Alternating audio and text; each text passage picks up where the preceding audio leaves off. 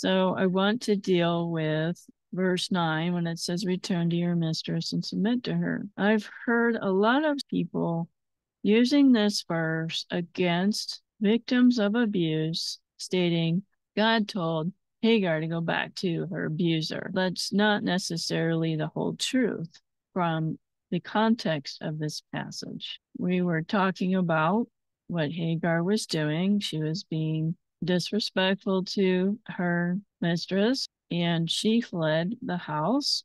And keep in mind, back in that day, there were no women's shelters. You couldn't just leave and go get a job and take care of yourself, especially a pregnant one.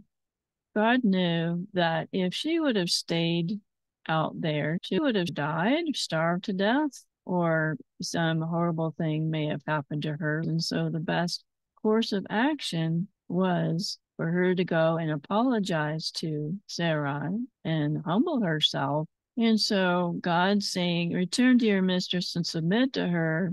That doesn't mean that your situation right now is the same as Hagar's. So don't let somebody quote this verse as a reason for you not to leave your spouse. This is not the same thing. We have resources. We have ways to help you. Don't let somebody trick you or twist scripture into making you stay in a relationship that's dangerous or abusive.